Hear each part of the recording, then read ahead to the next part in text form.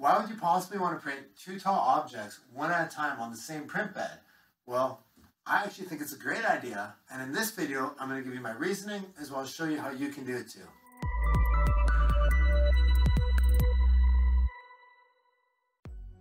Reason number one, printing one at a time creates smoother prints by reducing stringing.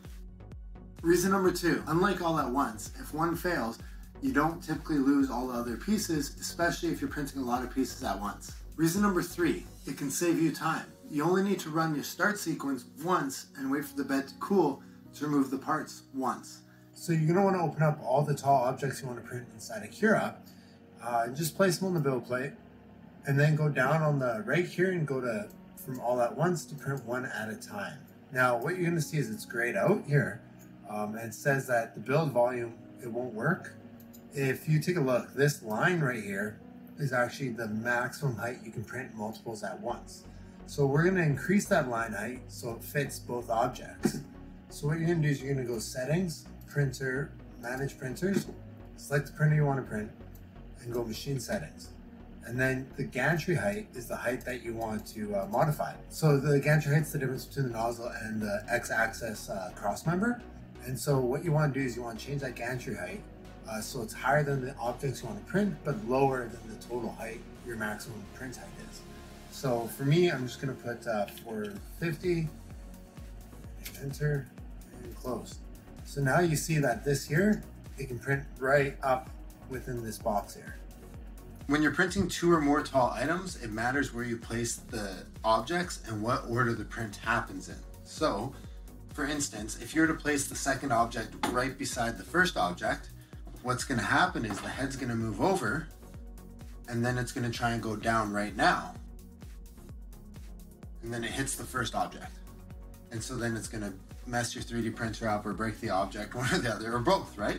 So what you need to do is you need to make sure that the second object, this gantry here, can clear it. If you put the second object right behind the first object, then what will happen is you have to worry about this with the fans and where the extruder is. See, that can hit the first object.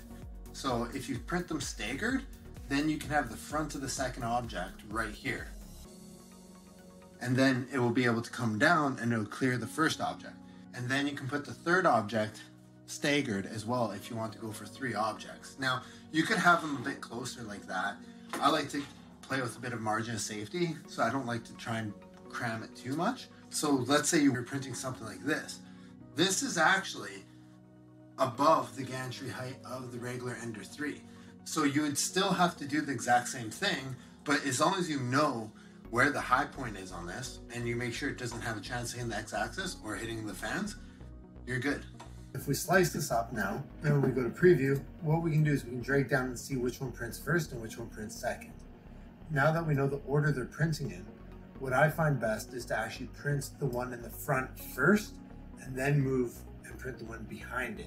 What I'm going to do is I'm going to make sure it's completely behind it, so that way when it's done printing and it comes here, it's not going to have a chance of hitting it. And to me that looks like it's right behind it. And now when I hit slice, we go to preview. So now it's going to come up, it's going to finish printing this one, then it's going to hop onto this guy here.